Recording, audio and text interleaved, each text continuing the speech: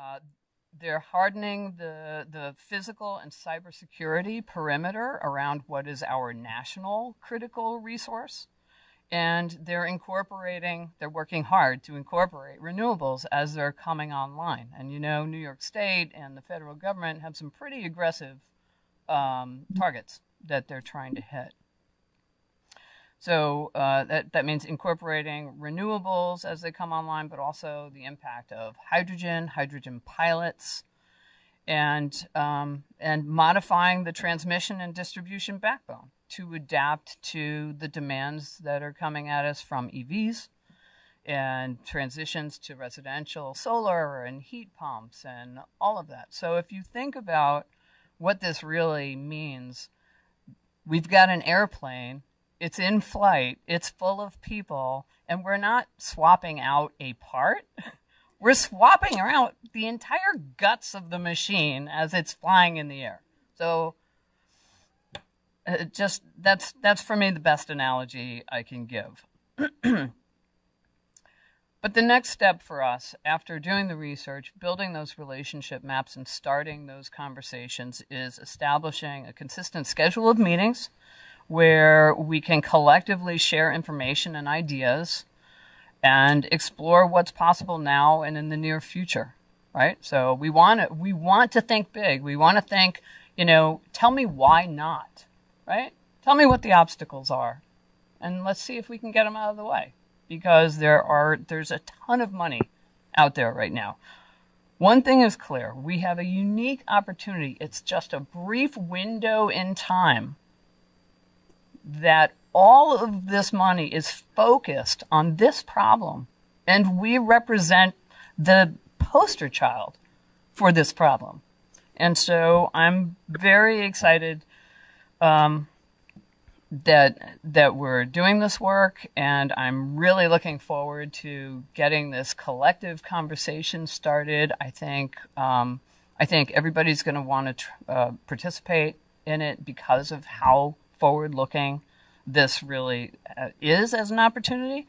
And I'd like to end with one request of the public, if I may, and that is just, if you were involved in prior efforts or conversations with any of these entities and you are interested in assisting, then please send an email to volunteer at Port Jeff.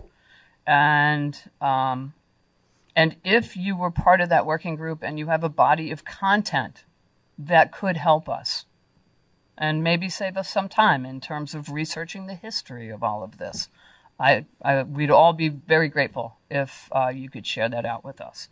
And so thank you very much for the opportunity to share the update with you. I look forward to sharing future updates on a regular basis, and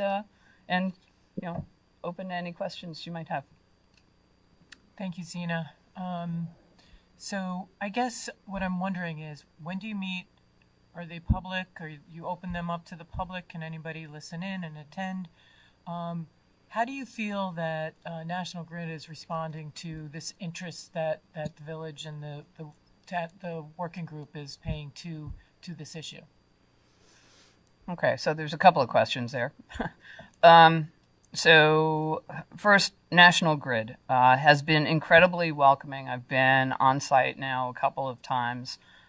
We have probably 5 people that we are working with now. Did we broker the first visit of the Port Jefferson School District to the power plant? Did. Okay. We did. I was there for that, and it was really exciting to see, that many students, many of whom have an engineering aspiration, right? But what I think NatGrid did really, really well was explain the breadth of opportunities that are in this industry. I mean, I work in the industry, and for me, the labor that keeps that plant running or is supporting sort of the grid that's out there, so the work that PSE&G does, et cetera, that represents, for me, a huge opportunity for people who are in the middle class to maintain an income that allows them to build a house,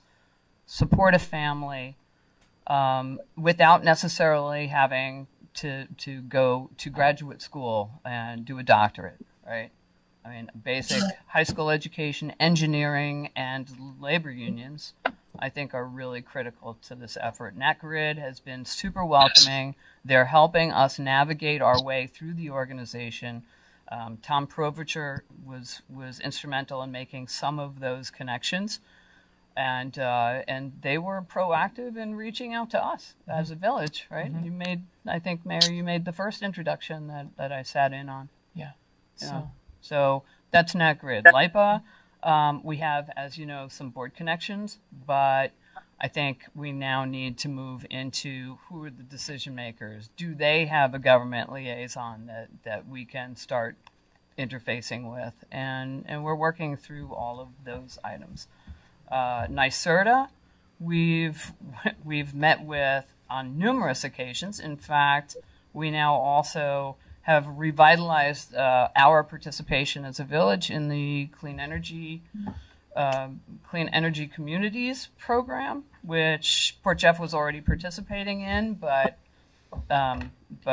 you know, given some of the turnover, had sort of fallen by the wayside.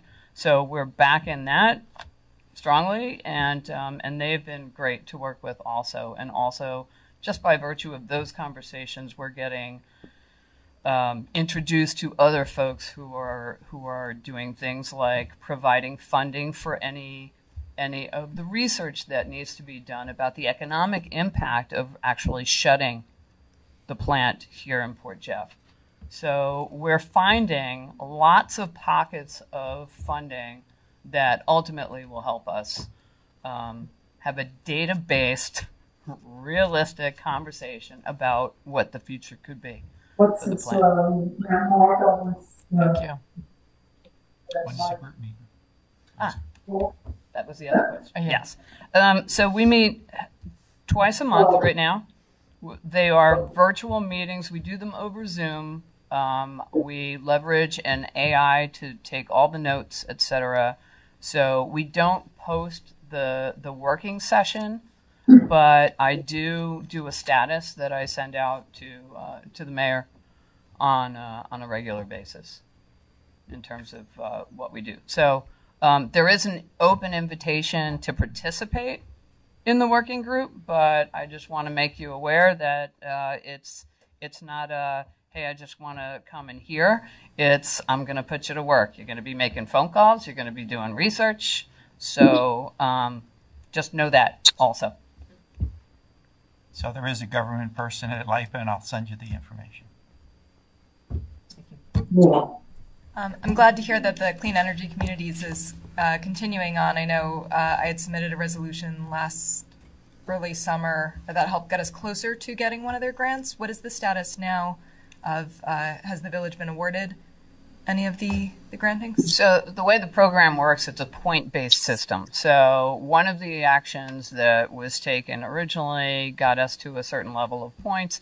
There is a list now of additional actions. You get points awarded, and when you reach a certain level of points, you get a grant, right? This is really good grant money because there's no matching, right? It's an award.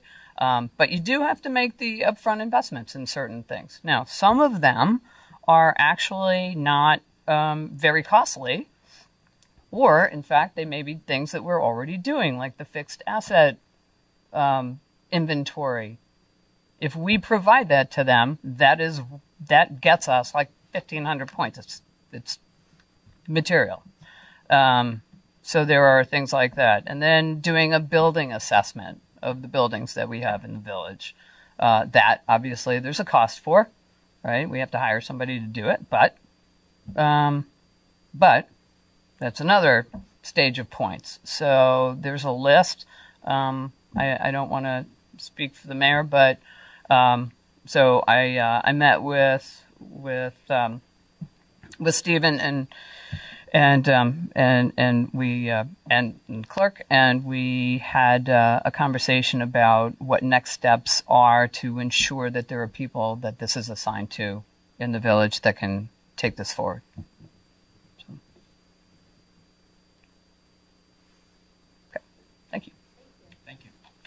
Thank you, Zena.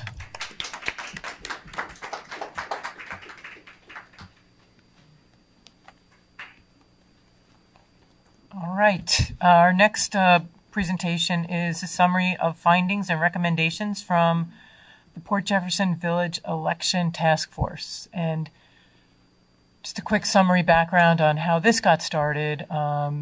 This was an independent task force of volunteers who were self-selected, and sort of brought together at the request of Trustee Cassé, myself, following an incident that occurred, not an incident, but a decision that was made, a board decision that was made prior to the election last year at a work session meeting, at which it was put up for resolution off the agenda to extend the length of the terms of the mayor and the trustees to 4 years. Was it trustees as well? Mm-hmm. Yeah. And so it was unanimously approved, and then there was some second thoughts about it. So then it was unanimously rescinded because it was agreed that the residents should have a say in that type of decision. And then Trustee Cassé sort of spearheaded the task force, or the task force to for an independent group to review everything about the elections and make some recommendations similar to what happened in the village of Southampton earlier that year, and to kind of use that as a model, but also this had not been done. I don't know if it had ever been done. So it was a welcome initiative, and we're grateful for your findings and your recommendations. We'd like to now invite you to talk to the board about them. Well, first, excuse me, it's a little hoarse. I want to thank Kathleen McLean. This is Kathleen McLean, Thank you. representing the election committee, and I'm happy to say we're all here tonight. And I also like to follow up on what Zena said. It was a terrific experience, this volunteer. This is I think the first committee I was on, and I've made friends, and it was wonderful. The most wonderful thing about it was how such a group of intelligent people, that even when I thought I knew what direction I wanted to go on, or 2 or 4 years, or term limits or not, someone always came up with an argument that I went, oh. So the fact that we managed to come up with 3 unanimous decisions out of the 4 questions was really extraordinary, because everybody made such wonderful arguments. So the 3 questions that we were tasked with initially were: 1, should there be term limits for mayors and trustees? 2, should terms be extended from 2 to 4 years? And 3, should the election date be changed from June to March? Organically, on our own, as we were having our discussions, we came up with a 4th question, which was, should the number of trustees be increased from 4 to 6? And interestingly enough, that was the question that we could not agree on. And it provoked the most interesting discussions, and we're still kind of, I think, thinking about it, wrestling with it. But it was a really interesting question, and we really felt it was important to add that. So the recommendations that we came up with were on term limits. I think I'd like to maybe read the recommendation in full, if that's all right, just the recommendation part. So on term limits, we came up with no term limits for trustees. And the consensus was not to impose them. The possible negative unintended consequences of term limiting village trustees, we felt, far outweighed any perceived benefits. And it should be noted that much of the empirical evidence regarding term limited officials has mostly focused on state legislators. But we felt that the village, that it was more important to for the village to have that. If they wanted to keep voting someone in, they could. If someone was doing a good job as a trustee. However, on mayor, as an executive position, we wrote, since the power of the mayor's office can be more impactful than that of a trustee, we recommend limiting Port Jefferson's mayor to a total of 8 years, whether that be 4 2-year terms, which we recommend, or 2 4-year terms, and that can be consecutive or interrupted. Now, a term limit placed upon a mayor's public service can potentially maintain a healthy balance between change and the status quo. Allocating a mayor a maximum of 8 years may be deemed to be fair and reasonable, because a mayor after serving 8 years may then choose to run as a trustee, thereby retaining their influence on matters in the village and also eliminating any negative consequences of being term limited, because the voters still can vote for that person. So that's where we came down on that. And it'll pop up, it'll come back to me. So that was on the the term limits. And on term lengths, the consensus and recommendation was that they should remain at the current 2-year terms for both mayor and trustees. We feel that in conjunction with not recommending term limits for trustees, it's important to follow the sentiments of one of our founding fathers, Roger Sherman, who maintained that shorter terms with the hopes to preserve the good behavior of rulers. The task force also urges that any future Board of Trustees defer any question of term lengths to village residents in the form of a referendum. And of course, we made a note in our introduction that any of these changes, of course, would have to be a subject to a public referendum, which is how we got here in the first place. The third question was whether we should move the current June election date to another time in March. And apparently it is legal. Villages get to decide that on their own.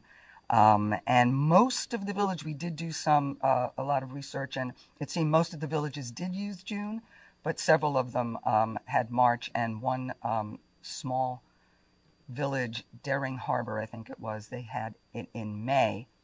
They're a seaside town. They have more residents in at the end of May, so they did it right before Memorial Day. So the unanimous consensus was to hold the elections and keep them in June. In addition to the positives that we mentioned, which were the good weather, longer days, people able to attend meet and greets, having them outside. The Port Jefferson has a tradition of swearing in the mayor and trustees amid the 4th of July celebration. And the inaugural ceremony occurs outdoors on the steps of Village Hall, and there's the fire department. There's the parade and the fire department party. So this was the first year I attended, and it was a lot of fun. Now, the last, the question of 4 to 6 trustees, there was wide agreement that, oh, I see, that was my, there were so many pros and cons, we didn't have one unanimous recommendation. The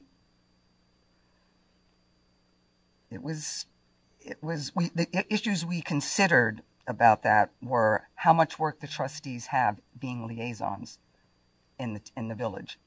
And our research uncovered that there's really only 4 departments that are required to have liaisons, and that's the Public Works, Buildings, Finance, and Public Safety.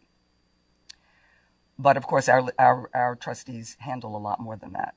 So we were concerned maybe sometimes there's too many meetings for the trustees to attend, and maybe having more trustees would help with that load. But then another wonderful point was made that you don't need, the liaison does not have to be a trustee, and in many cases, they just have to be a concerned or educated person in the village who knows a little bit about that particular department. And that all they have to do is give their report. They need to be appointed, but then they just need to give a report to the village. So a trustee does not have to be the liaison to every single department. So this was a question, that generated the liveliest conversations.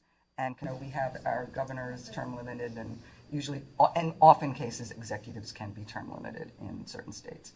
So I think that was, when we polled those people, that was one of the findings that we considered when we made the report.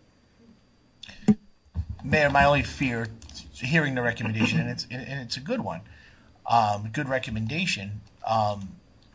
Did the committee consider voting blocks? For what I mean is I ran for mayor as part of a team, right? I had a ticket, let's say. Did. And now part of our internal discussions as a ticket was, you'll be mayor the first year, you'll be mayor the second year, I'll be mayor the third year, and now these three people controlled the village for the next 30 years. Which is why I believe term limits for one, and just my opinion as council, having 20-some years experience in local villages and elections, term limits for all are term limits for none. That's just my opinion, but I don't vote. There's just one other thing to also That's just a concern that I had, that on paper it looks great, but again, people are people. And some people are, I'm not going to say dubious, but some people have agendas, and like-minded people usually run together. At least in my experience in villages, it's very rare that it's vote for me. It's usually vote for me, me, and me, her, and him, or whatever.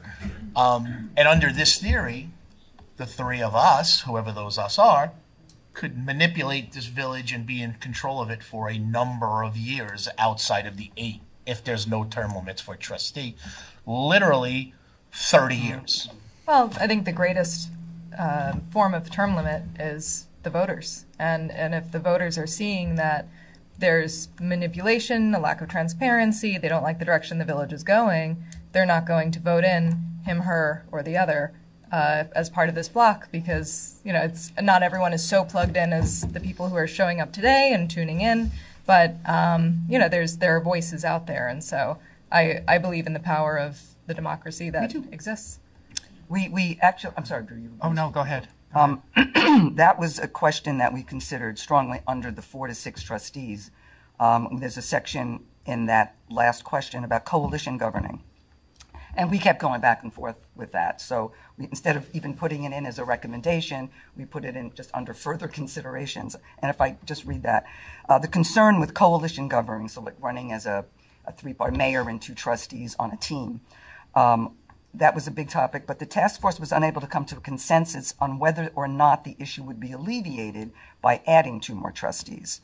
Under the current 4-trustee framework, a coalition between 2 of them and the mayor can consistently control decision-making, particularly if the terms are not staggered. And under the 6-trustee model, a coalition would require at least 3 trustees and the mayor. But the task force couldn't agree on which scenario would make the forming of these coalitions more likely, although we did agree that strict coalition governing was not in the best interest of the village. So that just came under that last question, but I can see what you're saying about under the term limits, et cetera. One thing I was going to raise under the term limits is something that the county ran into, I think, 2 cycles ago. That is your term limit, you serve that term, you're limited, then you're out, or you could sit out a term and run again. Well, that's the whether it's consistent or interrupted. But if you have a total of 8 years, you could serve 2 years, be away for a few years, and come back for another 2 years. So you could have that in that interrupted kind of. Drew, is your question, because I know other term limits, including some I've drafted myself, wherein it's a 10-year term, right. You could sit out for 4, and then it resets your clock to run for another 10. Correct. That's what happened in the county. I think a county legislator sat out, attempted to run again, and the court said no. But I don't know if that decision would be applicable to the village. Well, is that something that can be clarified in language? Sure. Yes, absolutely. That's why I raised it. That was a Right, drafting yeah, problem. Yeah. I have a question, maybe clerk or council. When is the deadline? Is the board looking to have a discussion about a 2024 potential referendum, or is that deadline for referendums passed and this would be a discussion for 2025's ballot? That's a question for our election officer. Okay. I don't believe that the deadline has passed, but I would have to check with NICOM. Great, thank you. I can tell you we're probably close. Yeah. I want to say 75 days prior to the 3rd Tuesday of June is generally when village election law kind of cuts off, which I also believe is our next meeting, if I have my math right. And Kathleen, did the group research term limits and what other villages on Long Island Yes. and in New York Yes, do there? they did. Does anybody else? Who did the term limits? Art and Michael.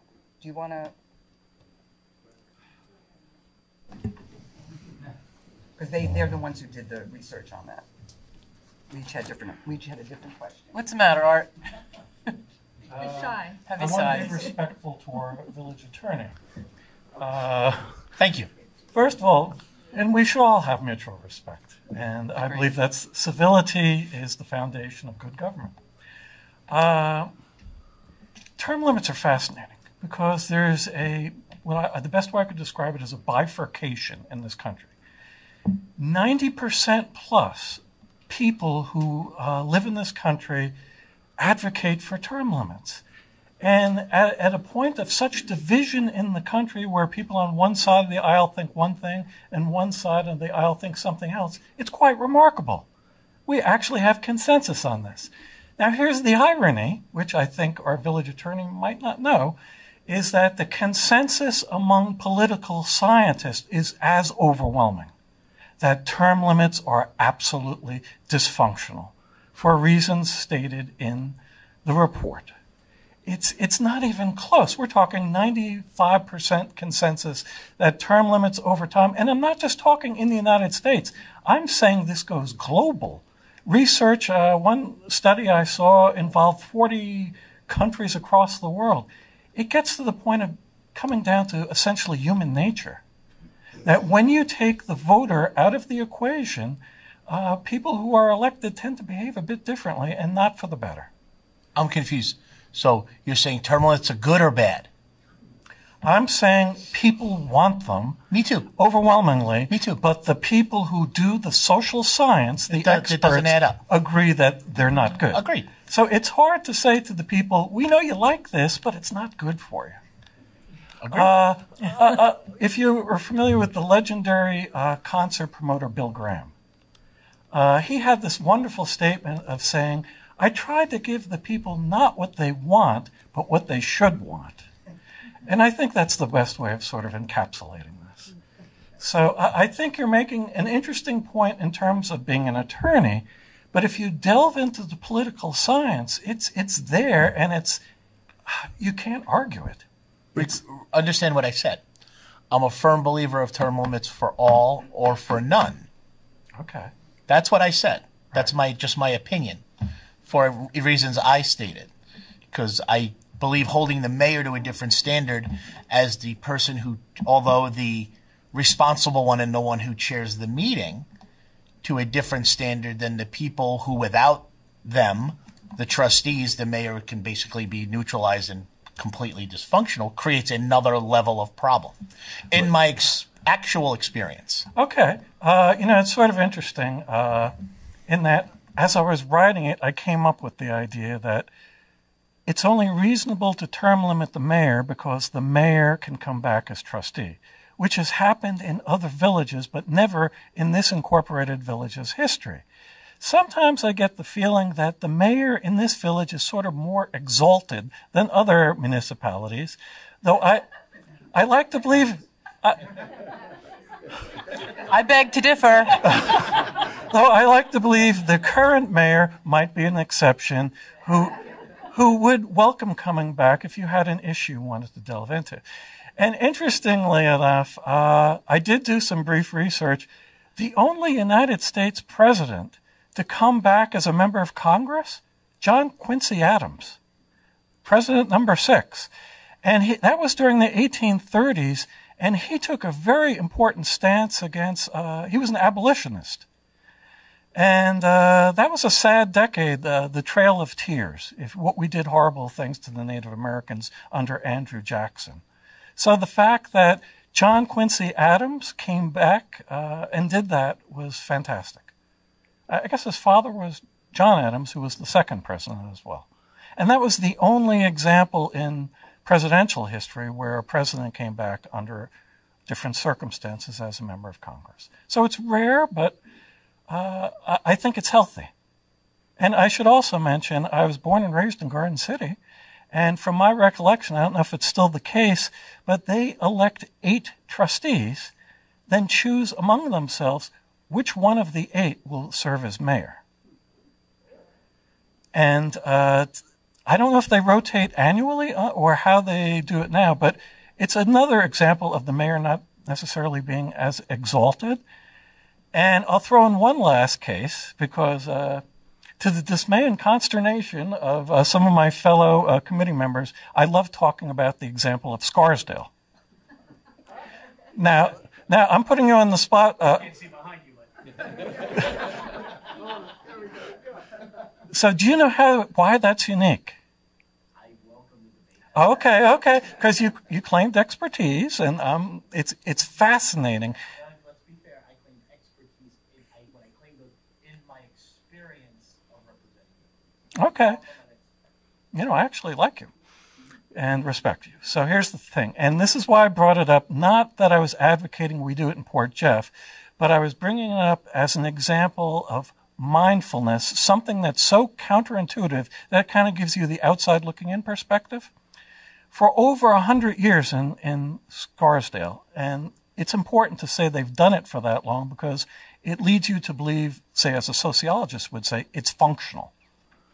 They elect 12 citizens each year to a citizens nominating committee.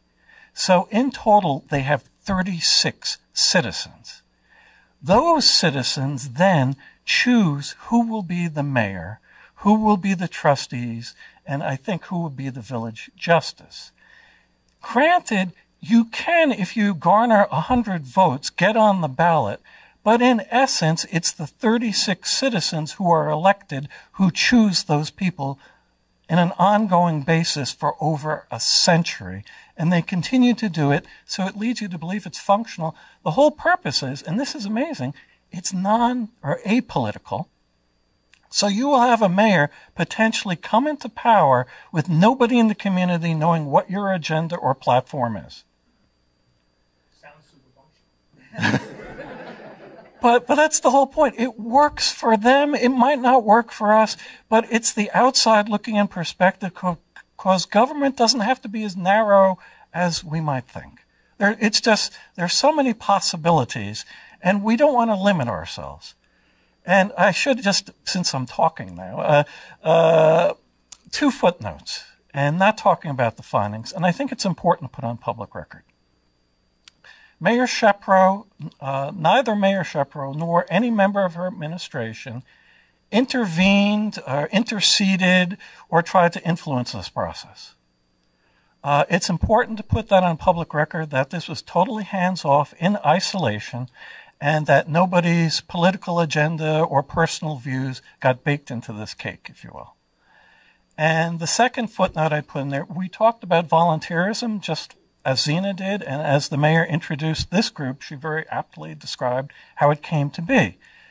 An important point, I think, is that when Mayor Shepro took over, you had that webpage asking citizens, the way I would phrase it, is to take on the mantle of citizenship.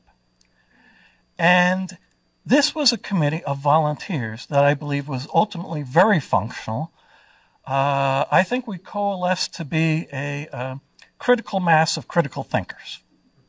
So what I'm saying is you can look at our committee and say it validates and affirms what Mayor Shepro did, asking for volunteers as opposed to appointees. Not that I'm saying all appointees are bad, but I'm saying under most circumstances, I believe volunteers might be more passionate and more devoted to the task.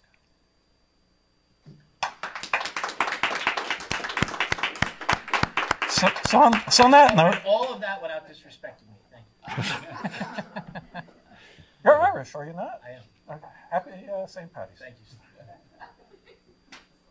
you. Thank you. Any other questions for the committee or our attorney or our election officer?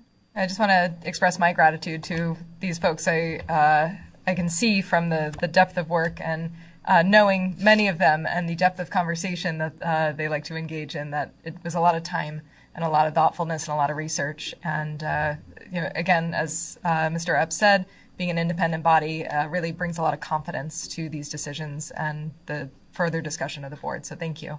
It was a great experience.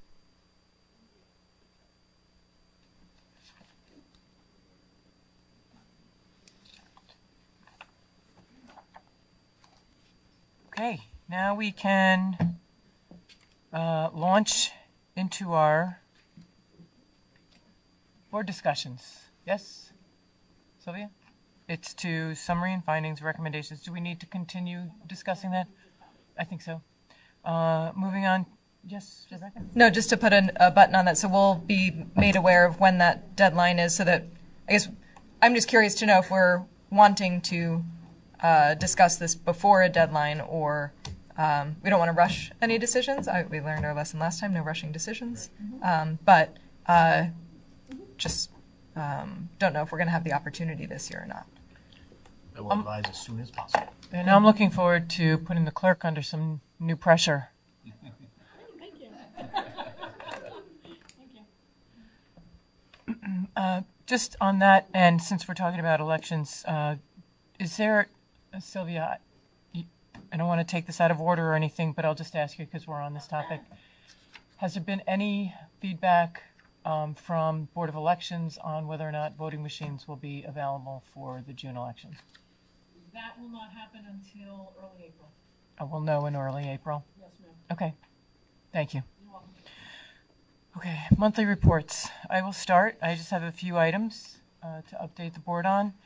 The clerk and I met with a representative from Maggios Karting Service based on recent complaints about an increase in the rates. And it was a very productive meeting. We learned a lot. Very engaging representative from the company came in and explained everything we wanted to know about karting and trash. We learned in about an hour's time. And there's more, I'm sure. So what we've asked is if we can, and he offered it several times for any residents to take a tour of the facilities. One of the facilities, they have one in Yaphank that we're looking at, touring, taking our 15-passenger van and heading over to the station in Yaphank. And I think it'll be a very educational field trip for residents and for the board members that are interested in going. And we have invited him to attend our work session in April to address the board and talk through some of these things. So we found it so interesting, and I'm just absolutely positive that the rest of the residents will and the rest of the board will as well. So looking forward to that. Big news, and I don't want to steal your thunder, Trustee Giuliano, but I'll talk about this real quick, is that the Department of Parks, the trucks and the trailer have now been relocated up to the Department of Public Works at 88 North Country Road on solid ground, and they're in the process of being set up and hooked up and stabilized by the Superintendent of Highways working with the Superintendent of Public Works. So I'm Superintendent of Highways working with the Parks Director. So we're very excited to see that trailer move out of the park in Salt Meadow. I am anyway. Don't look at it just yet because it's very muddy and it needs to be graded and regraded and seeded and whatnot. But it's certainly opening up that space, and we've heard a lot of positive feedback about that.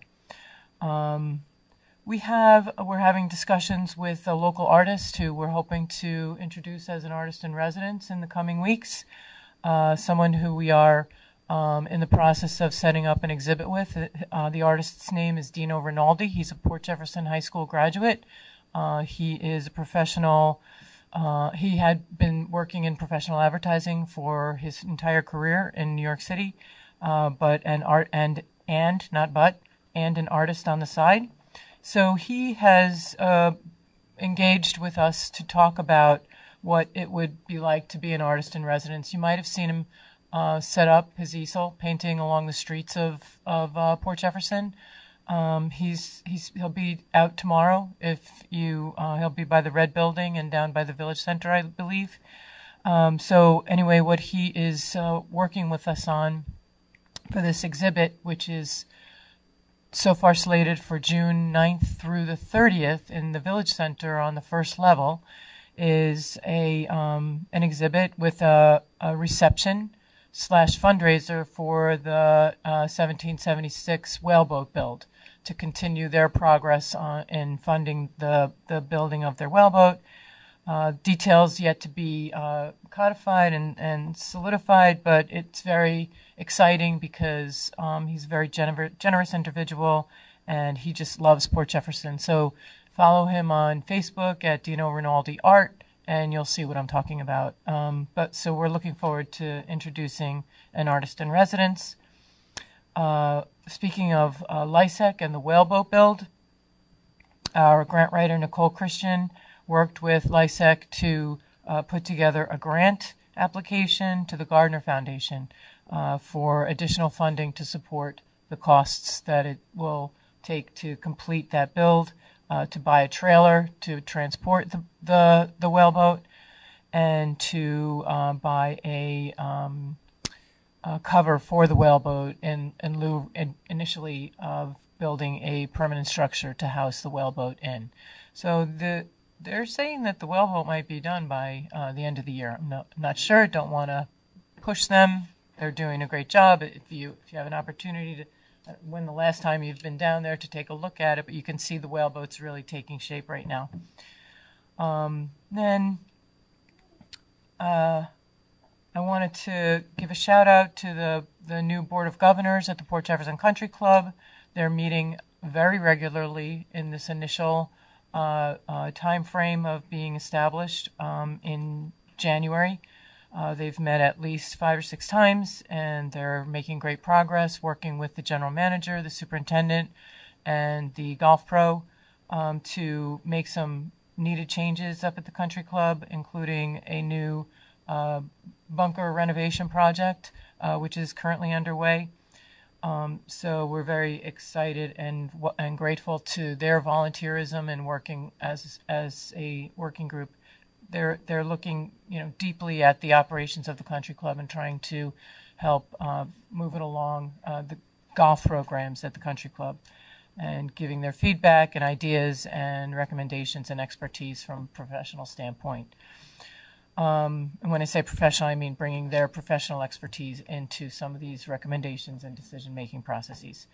And then finally, I just wanted to give a major shout out to, he's not here today, but Code Enforcement Chief Andy Owen, and also the Port Jefferson Fire Department for their late shift efforts to keep people safe in Port Jefferson when there was severe flooding due to tidal issues during the rainstorm that we all knew was happening on Saturday night. We were updating our social media pages in real time, probably right around 11:30, 12:15, and then again at 1:30. 2 things, 2 Facebook pages, the Village Facebook page and then the Code Enforcement page. So I want to give a shout out to Chief Owen for doing that while he was out in the field working with the code enforcement officers to set up barricades and direct traffic up until midnight, because then they get off. But I just wanted to, I know there was some questions about why didn't we send out an alert that night? Why didn't we use the Port Jeff alert system to tell people stay away from downtown? It's flooded. It was 11:30, 12 o'clock at night, so we didn't want to wake people to tell them not to get up and go downtown. So that was sort of a strategic decision and calculated. But we did use the best resources that we had on hand, not to interrupt the REM portion of people's sleep. So that said, we really do look at the code enforcement official page. If you haven't signed up for that page, you have to submit your interest in being on that page and having access to that page. Chief Owen is the person who administers that page. He lets everybody in. But also the Port Jefferson Village page, they interact very closely together, Facebook and Instagram. So follow and share and let us know if you think that we are or could do a better job. But also understand that there is always strategic and thinking that goes into when we send out a Port Jeff alert and when and why. So just wanted to put that out there. And that's my report. Next up is Trustee Giuliano, Department of Public Works and the Parks Department.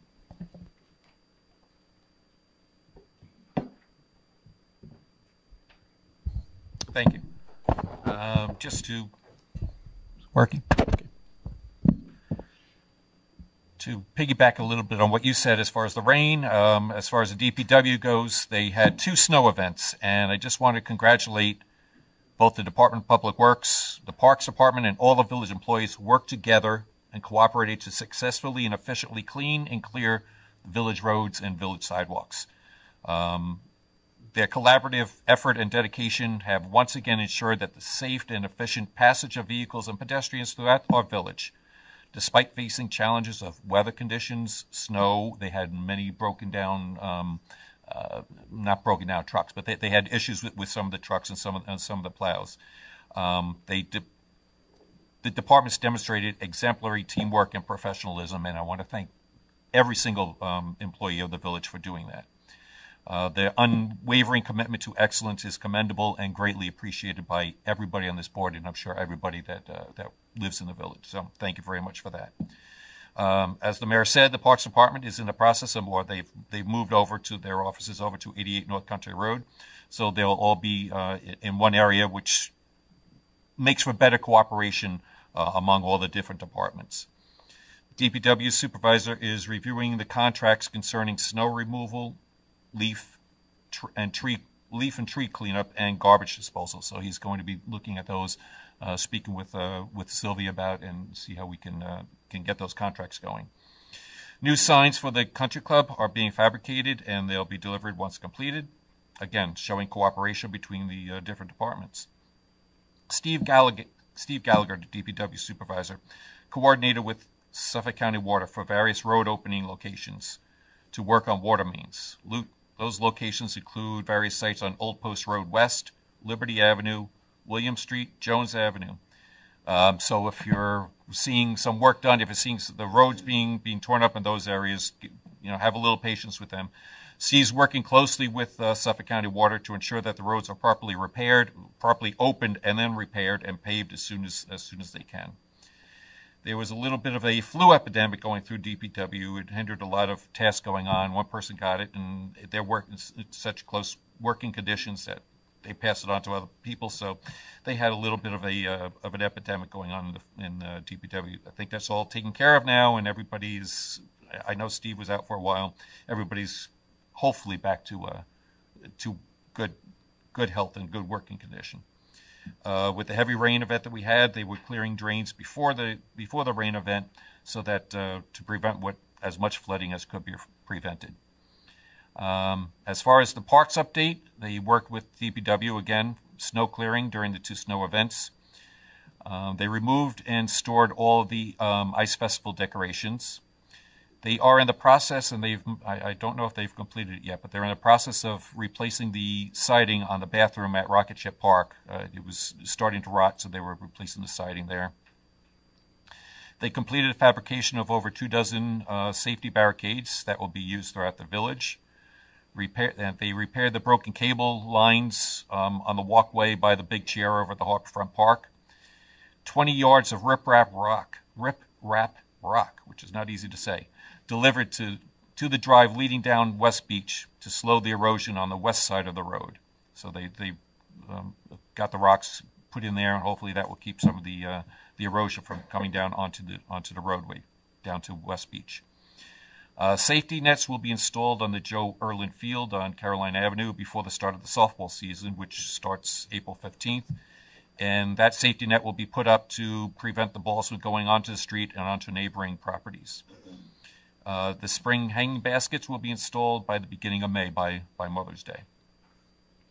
As far as the Parks and Rec Committee, the committee reviewed the code change recently approved by the Board of Trustees and assigned the beginning terms to members to stagger the 3-year term expiration dates.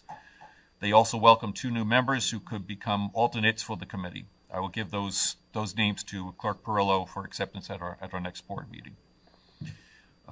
There's a number of kayaks, paddle boards, etc. that were used on the kayak racks and were just abandoned. So the committee is recommending that we that we hold an auction to clear the storage, but right now they're all being stored in the storage bin that's down at the beach. So the committee has recommended that we hold some sort of an auction to get rid of all those things so they can actually use the bin for storage of village equipment.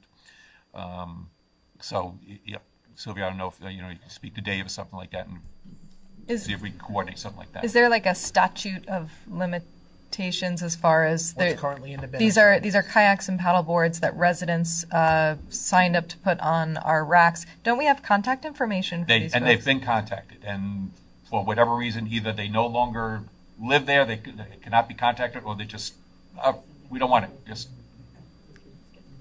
would we have to send out like certified mail? so I There's a so I don't know what process. other We'd have to process first is, take possession of that. which we have. Yes, right now they're being stored in a. Take possession in a legal sense. Oh, okay. Because they left it in our yard. Mhm. You know, a real. Right. possession, whatever that formula is, we can certainly do it. Okay. And the board would then call for the auction. Right, because With the excess. they had to be removed by I think it was November 1st, and now we're into March and we're getting ready to put new ones on there, and there's a lot that are in the bins that we just want to clear out. I don't know. Dave told me I don't recall, but there was a number of them. It was more than just 2 or 3, and there are a couple there that have been there for years, not just this past season, but from seasons past. So. The Conservancy, we had a meeting yesterday, just to give you a heads up. The hill climb is scheduled for August 17th. And, the other issue, there was a sign, I guess there's a village historian sign that's missing. So I just want to let you know that. I guess I'll let Renee know, too, because the sign for the village historian at the archive office disappeared. Don't know where it is, but.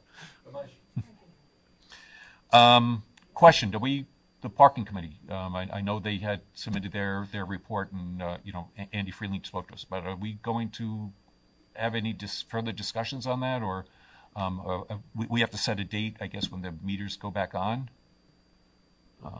There will be endless discussion about parking. We have had some internal evaluation, and we're actually in the middle of a pilot project right now, where we are monitoring and enforcing parking along East Main Street, and West Broadway with our handheld devices. Mm-hmm. So what we're doing is we're really reconciling, Bob, and it's the tip of the iceberg. The report Sure. and the recommendations are sort of the tip of the iceberg. Mm-hmm. So I think Andy is working on setting up a meeting with the parking committee. Has the parking committee stopped meeting? I would think that this is a process that continues on, and I would like to see the parking committee continue to meet. That said, because there's so much to talk about. Sure, and absolutely. there's so much data to understand and review that we haven't been. And then there's a lot of interaction between the technology that hasn't been working. So we don't have the data because no one's really been looking to make sure that the device technology is actually communicating with each other. So we have a lot of work to do with parking. I think there's a couple of things we can do that the committee recommended off to start the season. But I'm going to hold off on talking and announcing anything like that because I have nothing to announce, number one. More meetings have to actually happen. So, and I would hope to see the parking committee meet again because I think as we go along this process and learn more about how the 5 different types and maybe more of technology work together hand in hand and haven't been but can be, are we monitoring? Are we enforcing? We'd be making decisions based on information that isn't accurate or that is anecdotal. So I believe that there are things that we can do that were presented and recommended in that document. But we have so much. I for one, am very reluctant to make a decision based on information that isn't thoroughly analyzed and context provided to what are we actually looking at here, right? So I'm interested, open, engaged, involved, and want to see it work, right? I want to see it work for everybody. I want to see parking, and Michael Mart left, so I want to see parking managed. It's not about, so Exactly. we'll continue meeting. Well, I guess the most pressing is when are we turning the meters back on? I guess we have to set that date, right? We do. It's coming up. Right? Yeah. Should the Board of Trustees either individually or collectively come up with a set of questions for the parking committee to address to further our conversations? If there are questions post the discussion and post the conversation, the packet that we were given that we have, is that a productive way to continue a collaboration between the parking committee and the board to try to get to some sense of next steps?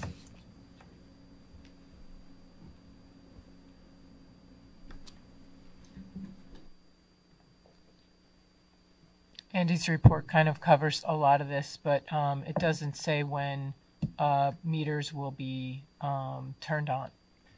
And I know the committee recommended that parking meters turn on at a particular time. I'm not prepared to say that there has been an agreement to either April 1st, which it has been March 1st, it's been or March 15th, April 1st. Right, it's been all over the place. Yeah. So again, I see the chair of the committee in the room, and respectfully, I would say let's continue meeting and talking and getting to the best solutions, grabbing off the low-hanging fruit, coming up with a date when meters should be turned on. But I don't think there is consensus on that right now. So I know we're coming up to April 1st. It's 3 weeks away or so, right? So we have to get a move on. What would you say, Stephen? I would say that this, because of the budgetary implications that some of these decisions have, that these decisions need to be made and these discussions need to be had before the typical start date, which would be April 1st. I have to have a budget stamped in tentative by the 20th. We have our 20th of March. Yeah. Our preliminary budget hearing is April 10th. The budget has to be adopted, will be put up for adoption on the 24th. So we need to get a move on, to have those, if those decisions that are going to impact revenue. And so, following up on that, as you prepare the budget, your anticipated revenue from parking is taking into consideration that parking is turns on, the metered parking turns on in April 1st.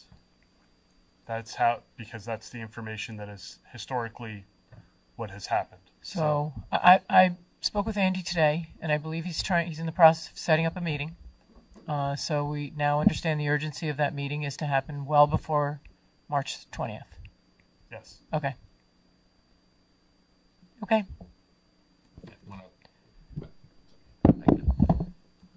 Thank you for asking that, Bob. Sure, absolutely. I just wanted to make sure it stays in everybody's mind. It's something that the committee got together and spoke about. I know Andy's been talking with them. It's something that we have to keep on discussing as well and come to some conclusions with.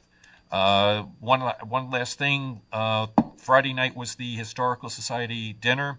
It was hosted, or the Historical Society hosted author Bill Blyer, who's at its annual dinner.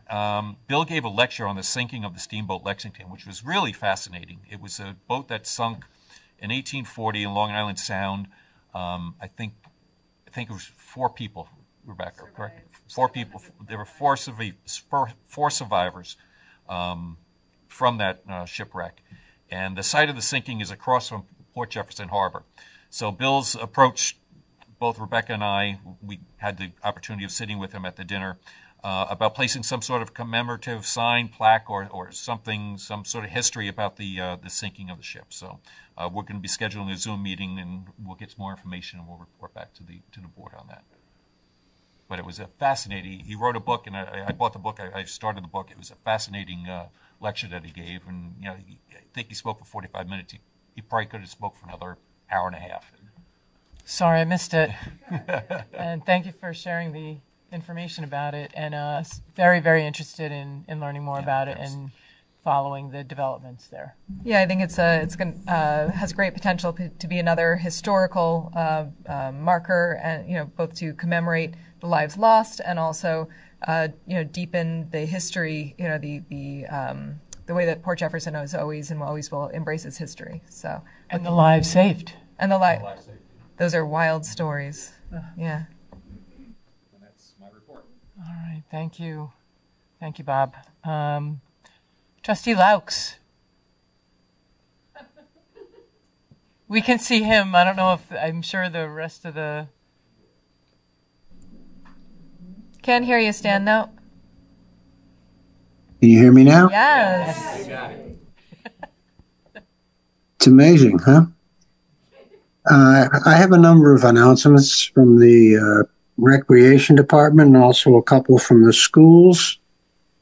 Our ice skating has ended for the season. As of February 25th, the village portion of revenue from skating, as reported by Renee, was $104,860.76. A nice source of revenue. Farmers market. If anyone wants a spot for the farmers market, the applications are due now. They can email rlemmerman@portjeff.com to get the particulars in finding a spot for your business or whatever you want to do at the farmers market. Our beaches are going to open on June 22nd, and that will be with lifeguards. We're still accepting applications for lifeguards, counselors, and tennis assistants. We still have a few openings. All of the spring and summer programs have been now listed on our website. We have programs in tennis, pickleball, fitness, and swimming. Camp applications, if you have children that are going to, or you want to send to camp this summer, it's time to get going on those applications. Those spots fill up very quickly. A couple of announcements I want to make from the schools. At the last meeting, I announced that we had two students that scored the perfect score in the SAT. This time, I want to give a little credit to some of the athletes from the local high school. We have a number of them. We have Colin Vitae and Brian Somerstadt, who qualified for the county swim championships. We have Frank D'Elia and Nick Rodriguez, who they qualified for the county wrestling championships. We have additional five students who were all county champions. In track, we have Alexis Jacobs and Evan Monahan. And in wrestling, we have three county champs, Chase Davis, Chris Lawton, and Preston Bidenkamp. Those students are to be congratulated. I think it's pretty wonderful that we have that number of students, and they deserve a lot of credit. There's been some questions about the track meet that's held over at the school. Adam was supposed to meet with Andrew. I don't know if he met with him yet or not. Once he meets with Andrew, our chief, Adam said that he was going to share the entire plan with us so that we can pass that out to the community. That plan would would include the buses and parking and how the athletes are going to get up to the track, whether or not the buses are going to be allowed to go up there the way they were last year or not. So I'm waiting to hear back from Adam. He said he would get back to me as soon as he met with our chief and went over those plans. That's Adam Sherrard, the yes, the athletic director over at the high school. Okay. The other thing that I want to mention, I know they had a pretty vigorous meeting last night at the Civic Association in regards to questions and answers. I'm pretty confident after talking with the superintendent and the president of the board that once their budget is complete, I believe they're open to having some kind of an open forum meeting where we can formally sit down and ask questions and receive answers to most of those questions. So I know last night they had some questions, and some of the answers cannot be given, and that was pretty obvious. And that's pretty much my report. I had a little difficulty in getting into this meeting, and I have still got some difficulty hearing some of the speakers. I can hear Lauren very well. I heard Bob very well. I can't hear anything that Dave says. I don't know if he's got a mic in front of him or not. But I could say something very funny about that, but I'm not going to. Okay. Stan, why don't you, when you get off of this, why don't you mute and go to the YouTube, and you'll be able to hear all of us probably. I couldn't. Yeah, my wife is sitting over here, and she's having difficulty hearing also. I don't know if maybe we're too old. Maybe we're too old. I don't know. Anyway, the weather's down here has been beautiful, and we're enjoying our stay. Not that I don't miss all you guys, but we're having a good time. Wish you were here. Thank you. Thank you. Thank you. Thank you, Stan. So I believe that brings us to Trustee Biondo. One big announcement from the Planning Board and Building and Planning is that the Conifer 2 hearing continues tomorrow in this room at 6:30 p.m. And that's the proposed new apartment buildings up by the train station. So that folks who have been following that, you might want to either tune into the YouTube channel or come join us here at the meeting tomorrow evening. And I think that's just about it. Yeah. Trustee Cassay? Thank you. Alrighty, so regarding the Conservation Advisory Council, we have a new member who's come forward. I just got his CV, so I'll be forwarding that to the clerk and the board for consideration of adoption at our next meeting. He's John Russell. He has a lot of passion and a lot of experience to bring to the CAC. So we're looking forward to having him on board. The CAC is currently looking at precedent for limiting or eliminating the use of plastic at village events. Myrna Gordon had presented this concept to the Board of Trustees, and then that was suggested that she come present at a Conservation Advisory Council meeting. So she did so. The CAC was very receptive, and so they're going to look and see what other municipalities have been doing in order to look at this both and from an internal stance. So, maybe making an internal policy to say that the cups we have for water and things like this are no longer plastic, but more sustainable material. And then also looking perhaps at precedent of municipalities with function centers like ours at the village center, where folks signing a contract to have an event would commit to using non-plastic materials for their events. So again, in the research stage of that right now, seeing what is working elsewhere is always the way that we like to do things. What are people doing? How's it working? I always encourage the CAC members to call, much like the other action committees have done. do that thorough research, bring it back. So we're looking forward to that. At their last meeting, by suggestion of the mayor, we spent most of the meeting just reviewing the code, the village code section that describes the Conservation Advisory Council and what their duties are. And it's for many of the members, some of whom have been on for 3 or 4 decades contiguously, it was even illuminating for them to see, to be reminded of exactly not just what they're charged to be doing, but what their capabilities are. So, we're going to be trying to take the concepts that they want to work on and put them into the framework of the code, and then continue with that. I've reached out in hopes of getting the minutes to forward on to the clerk and the board as well, the minutes that were taken at the last meeting, so those can be posted. One concept that has come up is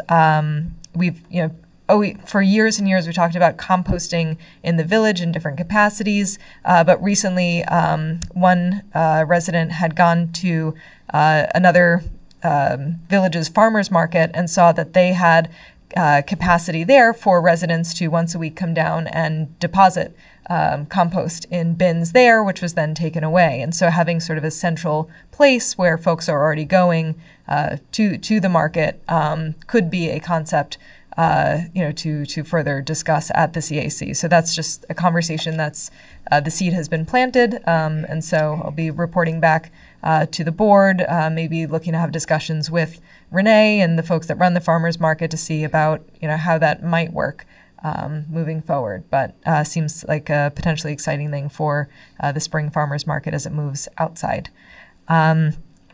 The tree committee had an exciting month, and I think the clerk for her assistance, we worked together to put together a quick start grant from Tree City USA, as was the umbrella organization. It's a grant up to $1,000 for municipalities like ours who have started to take the steps to become a Tree City USA designation, but aren't there yet. And so it's a non-matching grant in order to help fund an event that would be the village's first annual Arbor Day celebration and tree planting. So the committee members picked a site in our beautiful parking lot over by Old Fields Restaurant there. And so they've put together this event. We're waiting to hear back from the granting agency, but based on the point system that it's coming through, they feel very confident that this will be something that will be done. So we will ask you to mark your calendars for April 24th from 5 to 6 p.m. for that event. So again, it's one of these committees that has come together more recently, and the volunteers are very enthusiastic about further beautifying and also helping mitigate the stormwater issues in our village with these trees. Today, there was a group of us who met, Andy Freeling from the planning department, the mayor, the clerk, our contractors from Companion Schwarting Architects regarding the Department of State Climate Resilience Grant that I've been working on with these folks for about 2 years now. The next step that we discussed is to have the next Project Action Committee meeting and then move towards a workshop in the mid-spring. So that will be a public workshop where the current state of the grant's work is presented to the public, and the public would be asked to give feedback. So please stay tuned for that date, and we're excited to share all that's going on there. Flooding, unfortunately, will continue being on the forefront of everyone's minds, especially as the April showers bring May flowers, and also flooding in our village. So we're continuing to work on that. I was excited to hear that with the Jumpstart grant that we have to working towards cleaning the sediment out of the culvert that runs from Maple Place to Mill Creek. It's currently anywhere between 25 and 50% full of sediment that's just accumulated from the runoff from our streets. And so to increase the capacity of this infrastructure to hold stormwater runoff, clearing this out is going to make it that much more effective. Essentially cleaning out and making it 100% capacity as opposed to 75 to 50%. So we're looking forward to getting the green light to move to RFP on that. So stay tuned there. Otherwise, I think that's all I'll report on today. Thank you. Thank you, Rebecca. Trustee Biondo asked to update on two other things, so one second. Just because they've been discussed before, there is now a proposed bamboo code referred to the village attorney, as is there a mural code. So that's something that we're looking at. And if you're interested in seeing everything else that the Building and Planning Board Department is doing, there's a bunch of stuff in the documents that are online. I won't go into all of it, but this is stuff that's still ingredients in the pot and it's cooking. Very interesting ingredients. Yes. Right? Yeah. Eclectic, diverse material And when that it comes out, it's going to taste very good. it will. I hope. Okay. All right. Clerk Perillo. Yes, is it your turn? Yes, ma'am. Okay. To speak first regarding our coming election, thank you. I am recommending that we institute the concept and the idea of 2 village voter registration days. The purpose of the village voter registration days is to allow a new village resident or perhaps a village resident who hasn't registered to vote in the village to vote and to do so quickly and easily. The 2 days would be a Thursday and Saturday prior to the election. That would be the 6th and the 8th. Those dates are prescribed, so they need to be those days from noon to 5 p.m. I don't believe that we've done this in the past. We can, right? Never?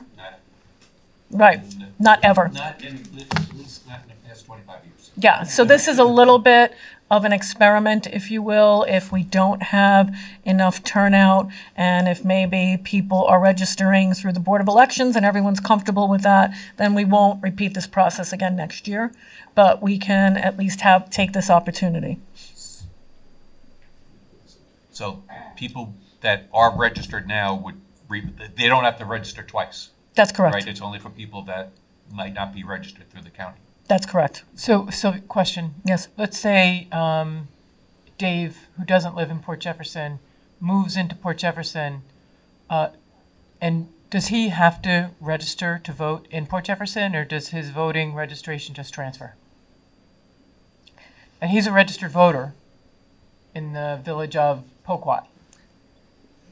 The registration should transfer. Well, the answer is they have to provide proof to the satisfaction of the election officer that they are current residents, which is fairly simple.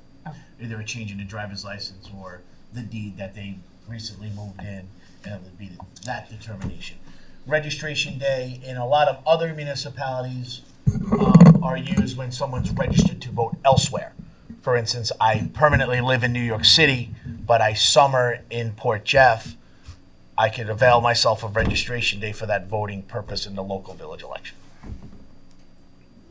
Yeah, and just to clarify on that point, when one moves, their registration does not automatically move with them, but if they update their driver's license, so you have the option then to re-register. You can always go online as well to register at your new address, because you cannot vote at in your election district or the village if you're not registered within. To follow up on what you said, Dave, if you summer in Port Jefferson and you decide to register to vote in Port Jefferson, does that mean you cannot vote in your district in New York City? It would take two steps at that point. You would register as a resident here because you own property, not necessarily just because you crashed here for the weekend. You register during registration day. Most people do it in earlier months. Well, it's prescribed in, when is it, June? Yes. In June. And a lot of people who aren't full-time residents will registration day, and along with registration day, they'll also file their absentee ballot. But then they would not be registered to vote in New York City, was I think the mayor's question. There is again, the second affirmative step would be just to, when they go back to the city, or wherever they're from, to announce that they're now residents there. It's a unique thing in the village law that allows registration. Right. That was going to be my question, because I saw some eyebrows that when you hear a person from the city then coming to the village, it's like, oh, they're voting twice, and they're really not. They're voting once. They're voting once in the village, but there's no other elections generally in New York City. Right. So it's not like they're voting for Congress twice or something. In areas where it's extremely summer residence orientated, is the genesis of the registration. Now, Belport. right. Now, we're under no obligation to hold these village voter registration days. Okay? Good. So- Just for my own edification, I just want to super clear. So they are re-registering their voter. This is their voter registration. It's not a specific village vote. Yes. No, this is a village vote. It is. This is only. So it's Only for This the is for the village, only for That the day. village. for the village election. That day. to vote for We've the never heard of village this before. election. You've never done it before, I don't think. No. Never done it before. And we're under no obligation to do so.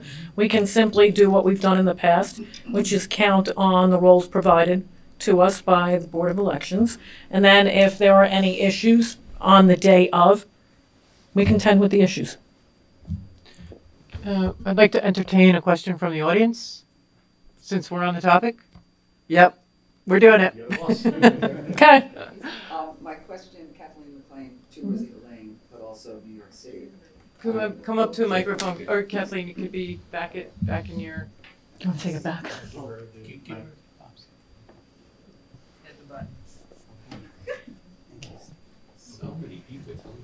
I know. Bossy. I know. I feel loved. So I'm interested in hearing this because I'm a registered voter in New York City, and my wife Zena is registered out here. So I've never been able to vote in a village election. And so what we're saying here is that I can. So I have my I can't vote for Congress twice or president or Senate, but I can vote. You also can't vote for mayor twice. Oh, so if I vote out here, I can't vote No, against. you're voting for the mayor here. Gotcha. Understood. Okay. So then it makes sense because I own property here and I'd like a say in my local government. So if I vote in this election in June, there is no mayoral election in November, December. So I don't have to worry about it. I meant the mayor of this you village. said mayor and I said the village. Right. Really, so you're not voting for two times for a mayor in the village. You're only voting once. But you can still vote in New York City. You can I still can still vote vote in New York City. Oh my God, Because technically that's where you're fantastic. Oh my God, that just made me so happy. I wish Thank I you wish for we knew turning about that in. this to give it to the election task force to have discussed, because they could have spent 2 months discussing that. Maybe 4. Maybe 4. Thank you. But you don't have to be a property owner, right? You're just a resident of the village. Because I know we're talking about property, but You're a resident of the village. right. That's great. Thank you, Sylvia.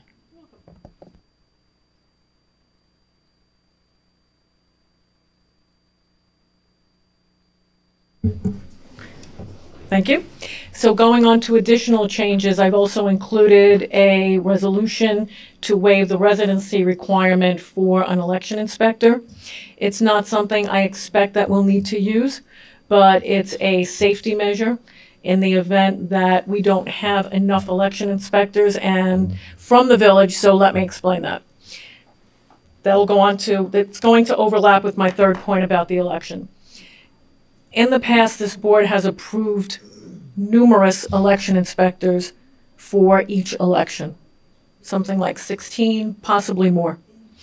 What I've done this time, because those people served in about 3 to 4 hour blocks, what I've done for us this time is make those blocks from 6 a.m. to 1 p.m. and 1 p.m. to 9 p.m. And we have 4 election inspectors for each block of time, to which they agree to wholeheartedly. And I'll be asking for alternate election inspectors as well.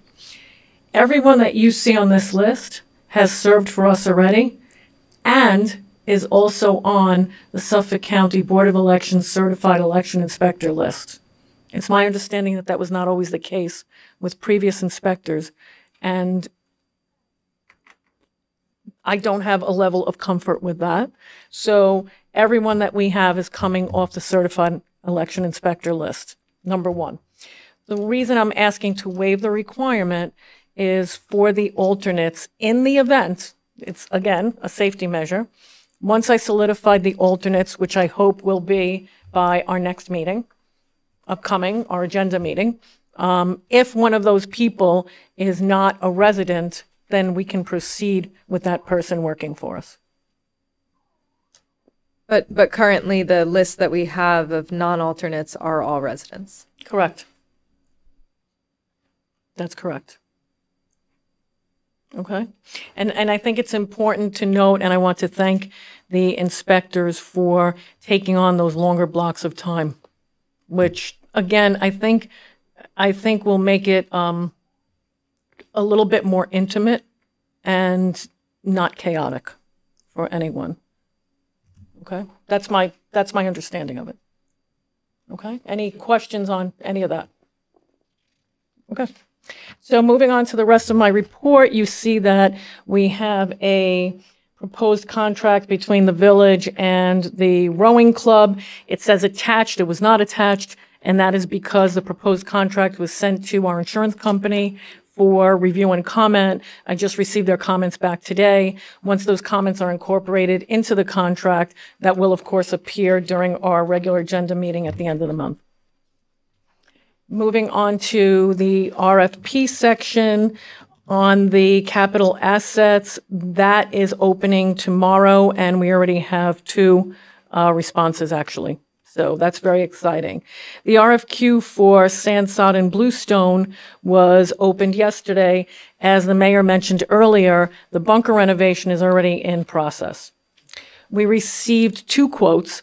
One was wholly responsive to the question, to what we asked for, which was a sand, stone, and sod. Okay, so in the essence of time, and because work has already begun, the country club manager has asked if we would approve a resolution this evening, which would award that bid so that work can continue in conjunction with what's already being done. Is that acceptable to everyone? So that being the case, I would like to offer a resolution accepting the quotation submitted by Delia Landscape Supplies, Inc. in the amount of $186,665 for the provision of sand, sod, and bluestone for the Village of Port Jefferson Country Club per the bid opening on March 12, 2024, and authorizing Mayor Shepro to execute any corresponding required documents. May I have a motion? Motion. Second. All in favor? Aye. Aye. Thank you. And Trustee Laux was an aye as well. Thank you so much. That's very helpful to the process. So this is not a ratification issue. This is, we just resolved that this RFP award was approved. Yes. And Do we may need move to forward? Do we need to reapprove this at our agenda meeting? No, you just did it. Correct. Very good. Yep. Thank you. Thank you. Thank you very much. Smaller item, liquor license applications. I've instituted a process whereby when liquor license applications are received in the clerk's office, those are transmitted to the building department. That wasn't previously done. It was important to me that that be the case so that building can actually review the liquor license applications and ensure that those applications are consistent with the site plan approval. Okay, so that is happening effective last week. Under local laws, we have local law number 3, which was for the Parks and Rec Advisory Council, and just to report, that was sent to the Department of State as required. There will be some additions to my report, which include 3 resolutions ratifying the hiring of seasonal laborers at the country club, a resolution approving the event application for the annual Maker Fair scheduled for June 8th, and resolution accepting the quotation submitted by Grucci in the amount of $29,425 to provide our annual 4th of July fireworks, which, by the way, will be held on the 3rd with a rain date of the 6th. Okay? Nope, same as last year. They said that, yes. Yes, they kept it for us. Kept it level. Court update, I wanted to thank our clerk, Elizabeth Kidney, who put in an inordinate amount of work for the approval of the destruction of aged materials. It's quite a process through the court system. She finally received approval recently to properly destroy aged items per the retention schedule. So we are undertaking a village-wide process for this. The documents that will be destroyed by the court properly will be shredded.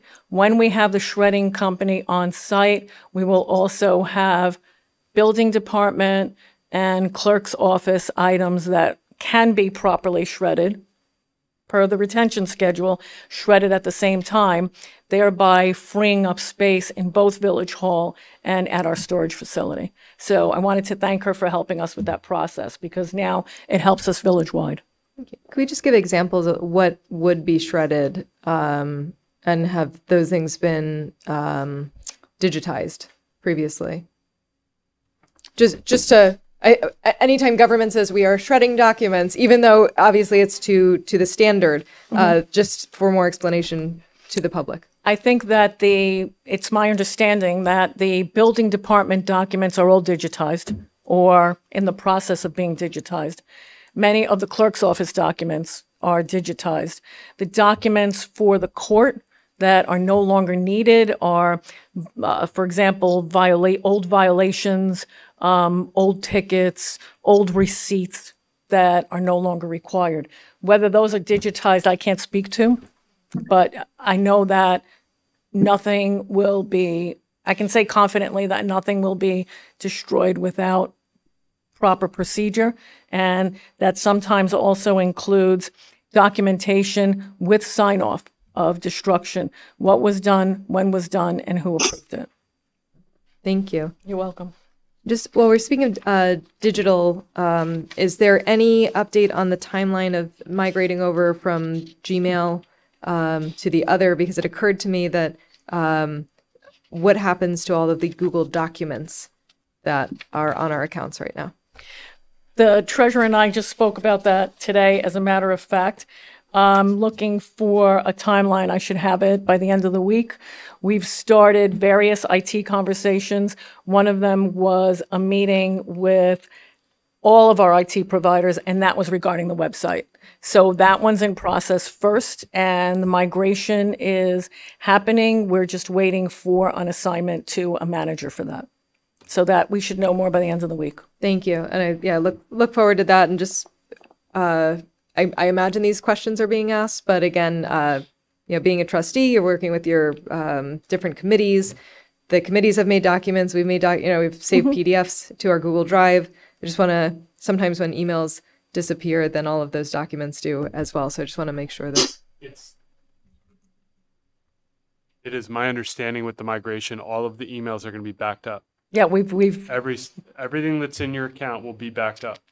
Backed up, like accessible. Yes. Immediately to us. Yes, we would insist that to make sure that they are accessible. That's they need super helpful. So yeah, the emails, and then also these like the Google spreadsheets and the docs and all.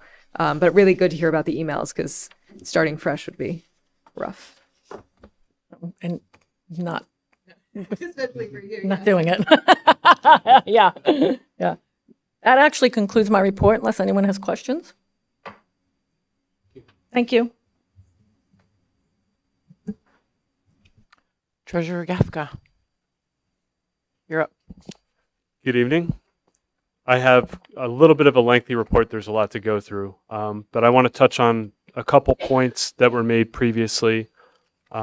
We were talking about the highway department is working with Suffolk County Water Authority about paving and making sure that they repave the roads and to a satisfactory condition. We had a meeting with National Grid over the last month talking about some of the issues that the village has had with taking care of the roads and some of the conditions that the roads have been left in. And in those, we had a very positive discussion about how we're trying to take care of village assets and and really make sure that we're leaving the roads in a condition that are safe and drivable for everybody after the work has been done. In conjunction with that, National Grid did contribute a little over $110,000 towards paving, which should occur next year during the next fiscal year, on some of the roads that they did a lot of work on. Once the highway superintendent and myself were able to sit down and hammer out a budget with the grant funding and CHIPS funding that is available, I believe that list will be discussed publicly as to what the intentions are for that paving project. So I wanted to touch on that. We did receive the safety nets. They came today, and they believe they were delivered up to 88 North Country. So they should be up there. What is the system that they're using to put those up, take them down? Are they up permanently? What's the system? I would defer to the parks supervisor on that question, but I believe they should be able to be put up and then taken down in the off season. They'll be installed themselves. Yes, but I guess my question is it a pulley system that, I think it's a permanent. When they put it up, I don't think it retracts. I think it's there for the season. Okay. And then one additional note, I'm hoping, I know that Trustee Laux stated that the ice skating revenue was around 104. I believe that there's still some more revenue due to come in. I think that number will actually go even a little bit higher. I think we should exceed our budgeted revenue amount for the year, because we still have 2 weeks in March, and I think there's one more week in February. So that's just positive news. Yes. But I wanted to touch on those. Just back to the nets again. Bob, would you mind talking to Parks and send us photos of what that's going to look like before it actually goes up? I don't have any concept of the installation plan or how it's installed, what the structure looks like. You know what? It's a wire going across the poles that are there. So and the netting is attached to that wire. Okay. And how tall is it? Sorry. 30 feet? Yeah. I think it's 30 feet. I'm just thinking of the birds. We just keep an eye to see that they're not getting, sometimes birds will get stuck, and then I'm foreseeing the upset resident calls about that. Mr. Tuckish. So, yeah, just if he has images of what the installation, not our installation, but installation, the vendor has images, I'm sure, of, and maybe ask the vendor, are there any, issues with birds flying into the nets? I'll speak to Dave. Thank you. I think sometimes they'll have extra little flags or essentially the nets are often not visible to birds unless you put sort of ribbons or something on there. So we'll do like purple for the Royals or something. We'll make it look decorative if necessary. In conjunction with the resolution that the board voted on this evening regarding the bid opening for Delay Assad, I will be introducing an additional budget amendment resolution to fund that bid opening, likely from fund balance from the country club. So that will need to be done. I also have a resolution on in my agenda for the bunker bid to fund that, for the March 27th meeting. Okay. Getting into my report, just a couple items to go over because it's going to be new to this board and new to this village, really. The Harborfront Walkway project is complete. We've received, we received part of the funding. We're still waiting on the county, but I believe that's in process. So my first budget transfer is going to do is decrease the expense and move that money back to general, essentially close that project out. So then it will be a zero net, there won't be any expenses left on the line, and that project will be finished. So that's one of my resolutions. I have another resolution that I'm going to create a new capital fund expense account for highway, and it's going to be labeled H5110-200. Previously, and in conjunction with the capital auditors, one of the recommendations that they made, all of our capital accounts have had the same numbers, the same item numbers, 8997, and then another, kept going sequentially higher and higher and higher. What you're really supposed to do is tie it to your budget, right? So our highway budget is in 5110. So you have capital lines in the H fund 5110 to tie, so you know what the capital expense is relating to. So when we bought the sweeper was intended to be purchased with parking funds, with the cash generated from the meters. There was a journal entry done to record the expense on the general fund side and a due from to capital.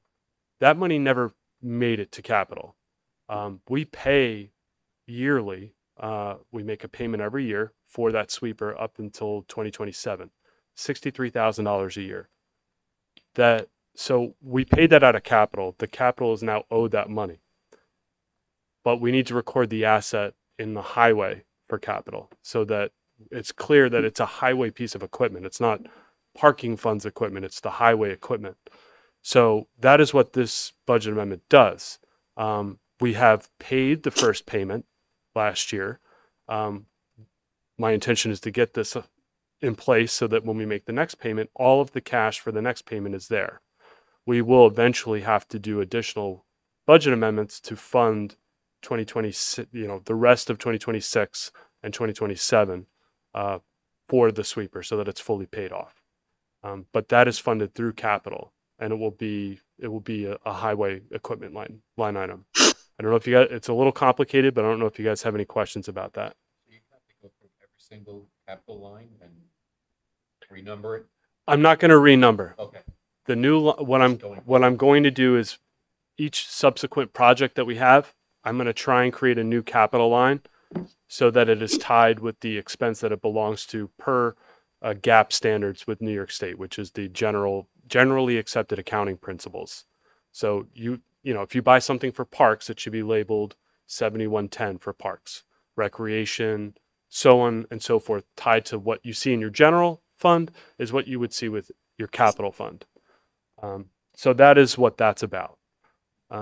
Additionally, I have a budget amendment to record the East Beach Bluff. We're going to be converting that ban into a bond, the first part of it, the $5.2 million that we got in April of 22. Now, why am I doing that? We're doing that because there is no grant funding or other revenue sources available to cover the cost on that portion of the bond. So the phase one is completely has to be funded through debt service. So it makes no sense in the discussions with Munistat, who are our financial advisors, to keep it on the books as a ban and to roll it over every year. It makes more sense, convert it to the bond, lock in the debt service, and going forward, we'll have a scheduled amount every year that I already know what the debt service will be for the next 10, 12 years. What is that annual debt service? It's right around $475,000 annually. Yes. For 8 years? I believe it's going to be closer to 15 years. It will go down. Although, the last, 4 to 5 years will be less than the 475. But that's interest in everything. That's everything. Yes. But we know what that number is. It's a known quantity now. The second phase will be funded largely through grant funds. And so that will stay a ban. And hopefully there are some ideas that me and that the Treasurer's Office and our financial advisors have had to try and make it so that when we do that borrowing, we combine it with the other outstanding ban that we have so that there's just one ban borrowing. So that as the grant funds come in, we can pay that down to bring that debt service down. And just to clarify, there is no opportunity to pay additional principal early, right? You can't. Not on a bond. Yeah. No. Not on a bond. And to be honest with the way, and I'll be reporting on this in just a little bit, with the way that the budget has been created and I've gone through it, I don't really see a lot of room to increase that amount to pay that down. There's only so much that you can pay, and you need the cash to back that up as well. And we're not in a position, and until I get the results of the capital audit, to know how much can we pay down. You can pay additional principal down on the ban, but there's no funding source for it. So it is going to come one way or the other from the general fund. So let's pretend there was additional funding source for it. Just go with it, right? Mm-hmm. If you did pay the principal down more quickly, the interest would be reduced over time, no? And then you pay it off more quickly, like you could do for your mortgage or car payment, or is that allowed or not allowed? Do you know what I'm saying? For a ban, that is allowed. You can pay more, you can allocate more funds To to reduce the your principal interest. payment. Yes. Okay. But not for a bond? Not for a bond. Unless they call. But you have to have a revenue source to back that up, right? So the revenue source, there is no revenue source for the bond, this part of the phase. It's just general fund monies. It's taxpayer appropriations, which goes into kind of the note that I have in here on the resolution. We had made one of the reasons why I've tried to preface that I have certain fund balance numbers for the general fund, but I'm not confident in it, is because there are items like the notation that I have here in my work session that I'm finding as I go along, and that in discussion with the capital auditors, when they finally have a conclusion, they'll be making recommendations as to what the state of the general fund balance really is. But basically, we made a payment towards this ban without having funds appropriated. There's no revenue source. Our fund balance wasn't appropriated, so we paid it in cash. So the fund balance owes the capital fund revenue source. So it owes at least $200,000 of fund balance to the capital fund. So Let's go back to the way capital projects and money was handled before your arrival, when all the capital projects were in one lump. Is that part of the unraveling that you're talking about? it is part of that, yes. It was also a timing issue. And basically they borrowed the money after the budget was set. So when you borrow money after the budget's set, the debt service comes in 12 months later for a ban. It's just, that's what happens. So they set the debt service for the next April, which that amount wasn't in the budget. So it had to get paid. What should have happened is that fund balance should have been appropriated to pay it so that there's a revenue source in capital. I'm short $200,000 from that in my capital budget amendment because I'm going to need to appropriate fund balance. I'm not comfortable doing that yet because I don't know the results of the capital audit. I want to wait to see what PKF O'Connor Davies comes back with after they do the complete analysis to decide, how do we want to start fixing the capital fund? What are their recommendations? I'm not there yet, but it is something that will need to happen because those funds weren't appropriated. They weren't budgeted. So it's really fund balance. And so it's 200,000 towards principal, 99,000 towards the interest. It's about 300 grand. Is there any questions on that? If they weren't appropriate, just point of order, if you will. So they're not appropriate. Did the board vote on this? No, we're statutorily required to make these payments or we go in default. It should have, but we knew that this payment was coming 12 months in advance. So it should have been appropriated prior to the payment being made. Would have been the right procedure to do it.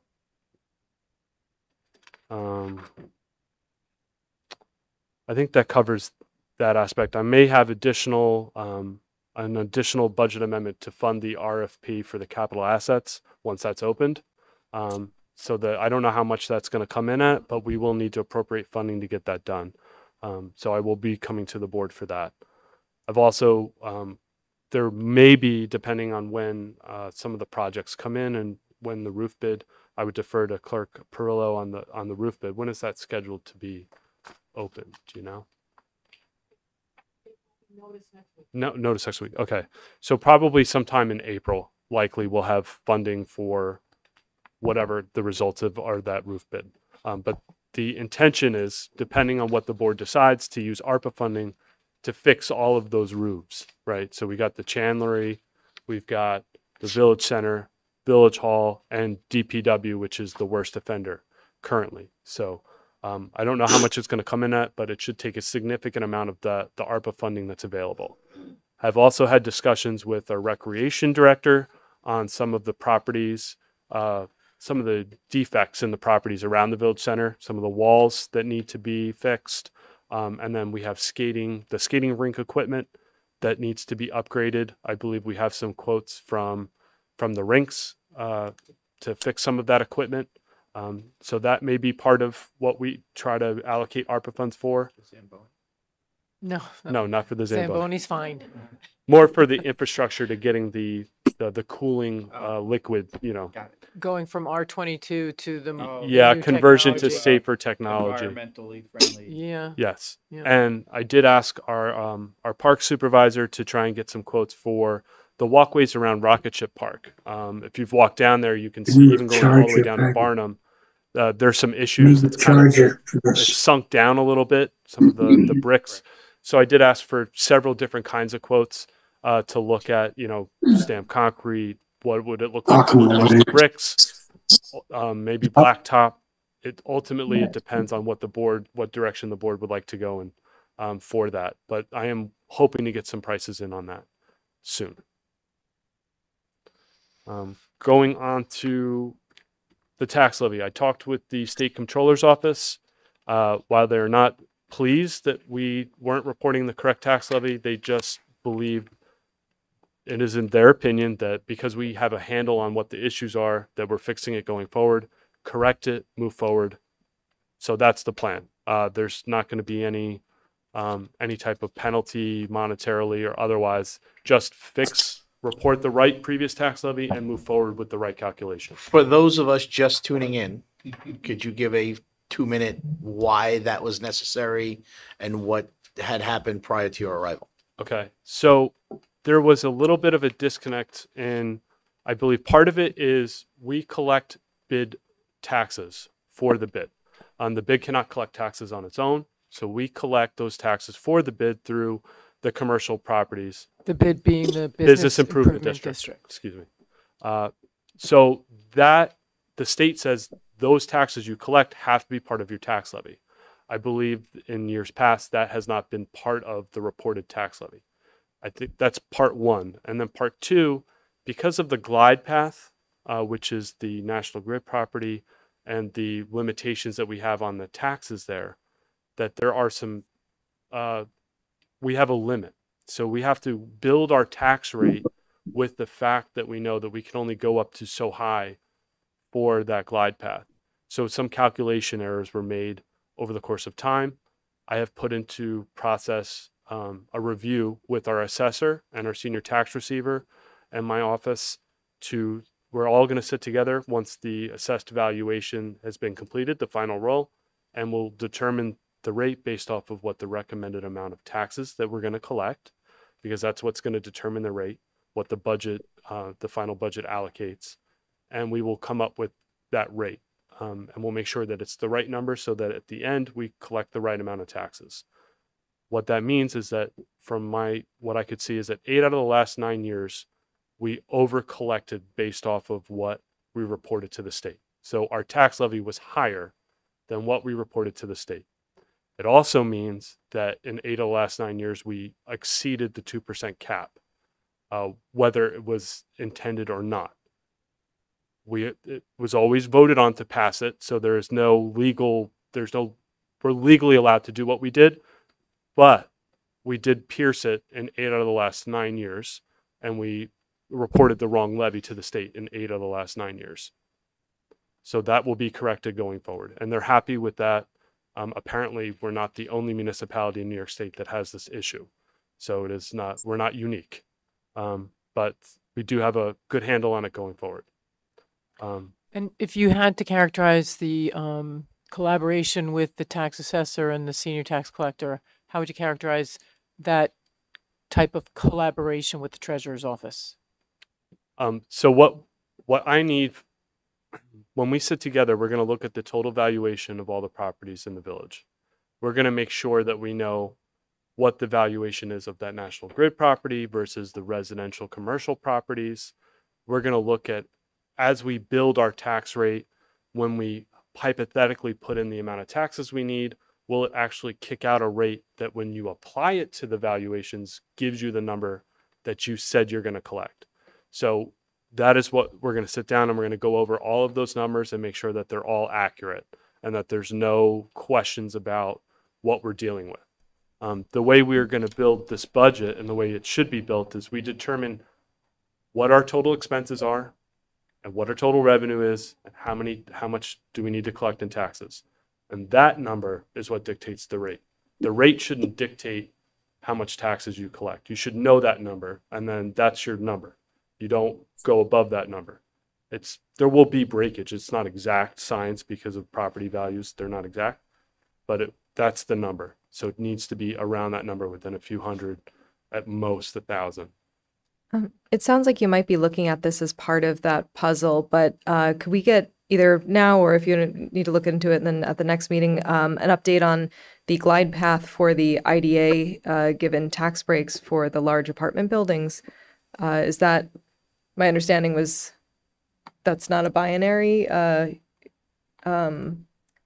The amount of taxes that had to be paid is reduced for a certain amount of time. Is that a glide path? Or there are agreements in place for each one of those developments, right. Which the assessor is aware of. So we don't collect property tax on those. Right now, it comes in as a pilot payment. Okay. And then, so we'd have to look at each individual property that was given one of those IDA tax breaks to see what those individual agreements were and what their end point is. I don't have that information, but I can look into it. It's a great question. Yeah. I'd love to see that too. Yeah, Thank you. Just so that we can. Generally, they pay the same tax they were paying before the property was developed for a certain amount of time, and then it slides up. There you go. Yeah, I'd love to take a look at those agreements so that we can, again, projecting into the future, know what we're going to be looking at, because hopefully it'll be a happy thing to look at as more taxes are coming in. Yes, it would be. Going into it, I have had preliminary conversations about finalizing a tentative budget. There are some tweaks that need to be made, but the hope is that I will have a presentation for the board and the mayor and the public at the 27th as to what the tentative budget is going to look like. That will change based off of what the board between the 27th and really the 31st, will accept board comment and what they believe needs to change if they have any recommendations between that and the preliminary budget hearing. So we'll take all of those comments in, we'll implement them, and then we'll have the preliminary budget hearing on the 10th of April, where we'll seek public comment. And then we'll go from there, and then hopefully have a budget by the 24th of April that can be voted on and adopted. Presentation on March 27th? Yes. Okay. With PowerPoint slides, I believe. All right. Okay.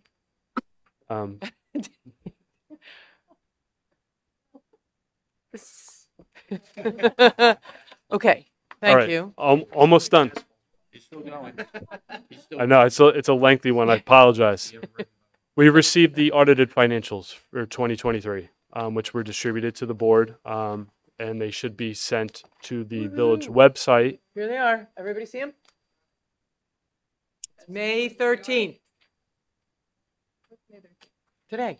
It's March 13th. I mean, March 13th. Yeah. But they will be posted to the village website, hopefully sometime tomorrow after they get sent to the clerk's office digitally to be posted. And did you send all these to the Board of Trustees, I believe they were all sent digitally. I need additional hard copies. I did not receive enough hard copies. You'd save a tree. I'll look at it digitally. Okay. Does anybody else I'll just ask the board now, would anybody else like hard copies of that, or is I'd rather have a hard copy. Okay. Easy to read. That's fine. I'll do the digital because I won't get back here to get the hard. Any highlights that you want to bring to the attention during this work session? A lot of it stayed the same. We did have a reduction in our total. Our net position went down because we did a lot of the work and spent the money on the East Beach project over 2023. So the net position went down. We still have the same material weakness without having a capital fixed asset, which hopefully we will have rectified, or at least in process to be rectified for fiscal 2025. It's the same it's a very similar report to the 2022 report. Not a lot, same recommendations. We need to fix the capital fund, the general fund balance. I believe it went up a little tiny bit. But like I said, I don't have a lot of confidence in that number. I I will once we have a resolution to the capital fund and know what needs to be done and how much fund balance may need to be appropriated. And are we inviting Colin and Danowski in to present this to us? I would defer to the board if they would like this presented to them by Cullen and Danowski. Would the board like a presentation from Colin and Danowski? I will reach out to Chris Reno and I will try and get that set up. Okay. Um, Thank you. there's I know. Thank you for No. this. This was a heavy lift. Thank you, Steve. Yeah. I know that went back and Well, forth. there are a lot of updates about the grants in my report. Without going through each one, I'd just ask, does anybody have any questions about any of those grant updates? Okay. Oh, last thing, I promise. I would recommend to the board that the highway superintendent's recommending, we have 2 vehicles, one for parks, one for highway, that are basically not inspectable going forward. We need to get 2 new vehicles as part of the leasing program. There are monies going to be available within the budget next year because there are some things dropping off of our total leases that we have with the Village of Port Jefferson for our equipment and otherwise. So I feel comfortable that we're not going to be adding expense by bringing in 2 more vehicles through the enterprise program. But there is a parks truck that is currently lopsided with the back end that Steve, the highway superintendent, does not believe will pass inspection. And there is a highway truck that is rotting out that we really need to get 2 new cars in. The expectation is that is the addition. And then the following year, we're going to look at, I believe, our code vehicles. There's 4 of them that need to be then re-upped. Our 4-year lease term is up. And maybe we're going to look into in discussions with the code officer types of vehicles that we can implement that may reduce the cost. So I just recommend I seek board input on if they are comfortable with us moving forward with getting those 2 additional vehicles as part of the leasing program. Is that in your 2025 budget or in this budget? 2025. We won't get it until they won't be ready until 2025. And so you've budgeted for it? Yes. Okay. Any questions about that? Nope. I spoke to Steve about that. They badly need it. Yeah, they do. Yep. It's a good, I think it's a good strategy for making it a seamless transition year over year. Yeah. And the hope is that we get to a point where we're actually reducing the cost over time because we're building equity in the vehicles. So okay. That's it. Sure. Yes.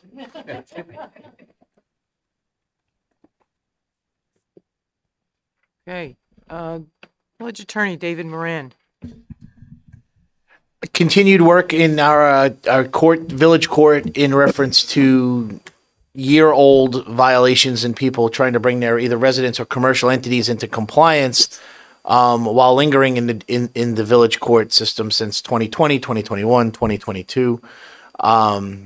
We're just about there with all of the 20 to 25 cases that were inherited, getting them off our docket and into the building department for some level of compliance, which is a step in the right direction. In that effort, we've discovered some significant flaws in the way that process has been handled in the past, that process being the issuance of appearance tickets, the veracity of the accusatory instruments used to prosecute violators of the village code. And in furtherance of that effort, next Saturday, we're doing a class with the fire marshals, most of Andy Freeling's staff, Elizabeth Kidney from the court, just what it means to write a sufficient accusatory instrument, the necessary documents needed under the bail reform laws as far as discovery, retention, notes, all things that the prosecutor would need to properly prosecute a case. We have a three hour 10 to 1 on not this Saturday, next Saturday. in the village building department over there. So that should be very, very beneficial moving forward.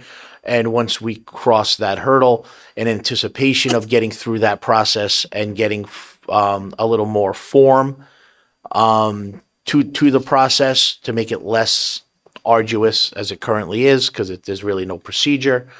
In anticipation of that, we have sent letters to known or persistent violators saying, hey, you have violations on your property, basically saying, once we get our stuff together, we're going to come and pay you a visit. But between now and then, if you have an expired permit or you have this or you have that, please come and spare yourself the agony of the justice court. So it's a carrot and stick approach. And I think ultimately it'll yield success. But that's kind of where we're at with that process. So that's basically what, above and beyond the daily rigors of the job, that's what we're doing. And any update on the bamboo code? I'm reviewing multiple codes sent over.